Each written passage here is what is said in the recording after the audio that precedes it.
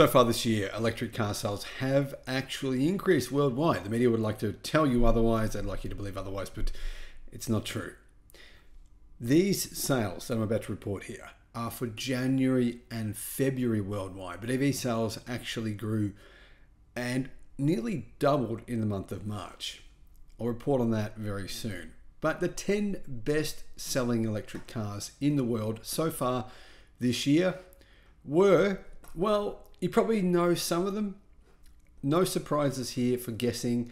The Tesla Model Y was the best-selling car, best-selling EV in the world this year. I mean, it was the best-selling car in the world last year, period, EV or not. So far this year, January and February, Tesla delivered 154,000 Model Ys.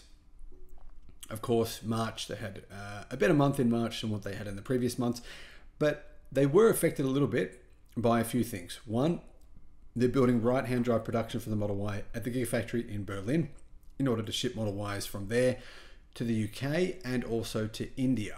Maybe possibly to other right-hand drive countries as well. And in addition, the Gigafactory in Germany was sabotaged and it was out of action for a couple of weeks because there was no power. And there was no power to a lot of businesses. So that sabotage affected a lot of small businesses, a lot of companies. Whoever did that, the eco-terrorists, whoever they are, eco-warriors, IF Metal, maybe, unions, other legacy automakers, who knows. Number one, Model Y. Number two was the Tesla Model 3. 73,534 Tesla Model 3s were delivered in the first 2 months of the year. The third best-selling car in the world was the BYD Seagull, which will be called the Dolphin Mini in Europe or other countries. And I have no idea why BYD have decided to call it the Dolphin Mini. It doesn't look like the Dolphin. It looks like a completely different car. And it is. It's the Seagull. But anyhow, that was BYD's best-selling electric car for the first 2 months of the year. 42,693 deliveries. Second place was the BYD Atto 3, known as the Yen Plus in China. 37,800. Next was the BYD Dolphin, the third best-selling BYD. 35,920. Then next was the Wuling Hongwan Mini EV. So the super cheap micro, it's actually a quadricycle technically, very, very small EV, very affordable. You can get these at around a starting price of 6,000 US dollars. So they're a lot cheaper than a BYD Seagull, which is not much bigger. Interesting to think about that. General Motors, by the way, make that car in a tri-venture with Wuling and with SAIC. So SAIC, basically Shanghai Chinese government owned. There's a tri-venture between Wuling, General Motors and the Chinese government. Next is the Chang'an Lumen, which is a direct competitor. I think a much better car than the Wuling Hongwan Mini EV. More modern looking, more less boxy looking.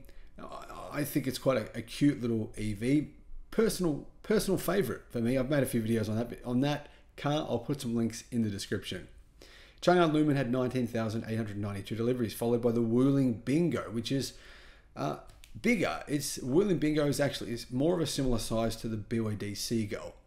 Next was the Volkswagen ID4. Now the ID4, the reason it's ranked this high, only 18,000 deliveries, but the reason it's ranked this high is because, well, China goes to sleep in February. So a lot of these Chinese sales here, the numbers are down significantly. A lot of these doubled the following month of March, in March. So when we release that report, you'll see huge increases in sales of all these models, these Chinese branded models.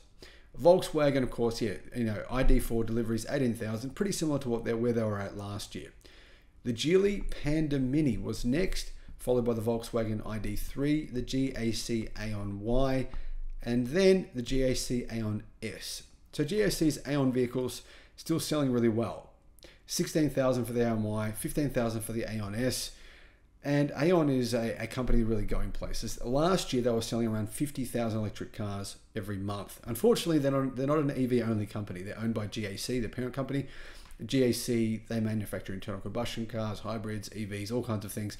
Primarily, though, they actually make more internal combustion than EVs, which is unfortunate because otherwise it would be a great company to invest in. Aeon is a subsidiary of GAC. Now, speaking about global EV sales, 13% of all cars sold in the first 2 months of the year were fully electric. That number would be higher if this was, say, a big Chinese selling month. So any month in the second half of the year, that 13% would probably come closer to 16%. We're seeing so far, we saw for the month of March, 48% of all cars sold in China were either plug-in hybrids. So not hybrids, but plug-in hybrids, meaning they can operate as an EV. And they also, of course, can operate as a not EV, and EVs. If you add hybrids to that number, it's much, much bigger. But 48% of all cars sold in China were plug-in hybrids or EVs, meaning NEVs. NEVs had a 48% penetration rate in China, which is a historic record. BYD believes that China will hit 50% EV penetration by the end of this year. In fact, they say it'll happen earlier than that. I'm not sure if that's true, but if anyone can make it happen, it's BYD. Guys, thanks for watching. Let me know what you think in the comments. Bye-bye.